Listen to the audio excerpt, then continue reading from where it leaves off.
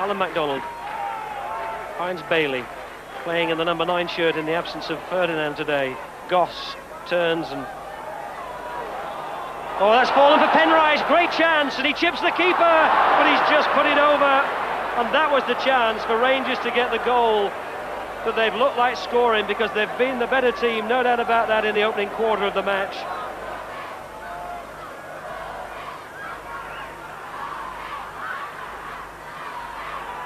Crook. Oh, nicely laid down by Sutton, who got it back from Goss. Sutton again to Robbins. David Phillips has arrived as well. Oh, great touch! Marvellous bit of football by Mark Robbins. A one-handed save by Stagekull onto the crossbar.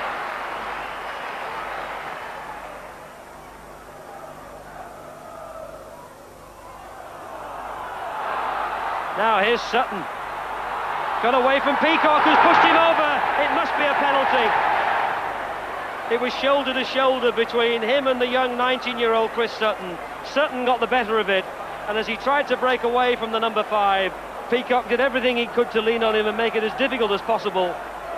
And when Sutton went down, you feel the referee had no alternative. Norwich with a chance to get the goal, if they can beat Stagekull.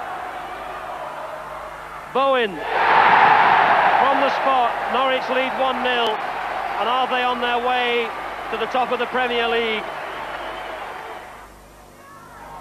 Holloway. Great ball. This is Bailey. Oh, it's an own goal, is it? No, it came back off the underside of the crossbar. How on earth did that stay out? Ian Culverhouse, in front of his own goal, lashed at that, and he smashed it against the underside of the bar, and it looked all ends up an own goal, but somehow it came back out.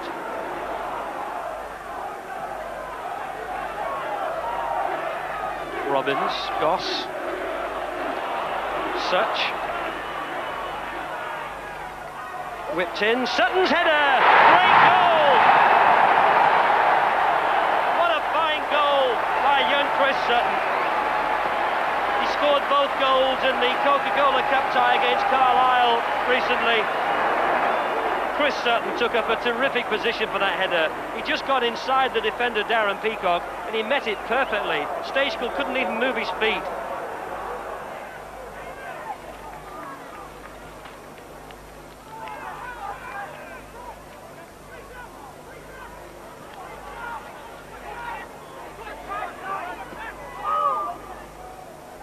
Bailey, Impey, Holloway.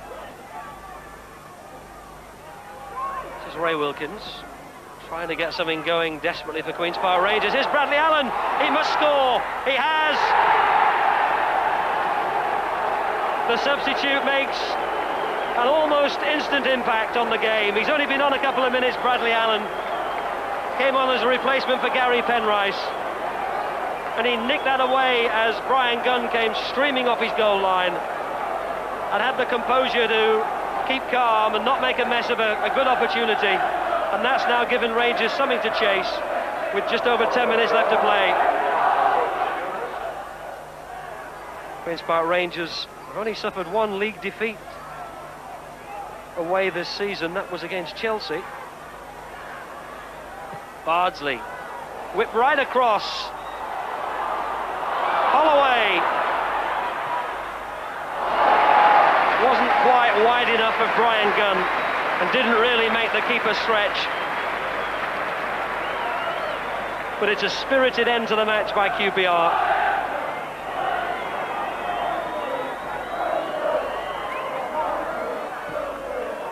Here's Sutton, he's got between the defenders. Sutton towed it well wide, and that's the last kick. Norwich remain unbeaten at home and have now taken 16 points from 18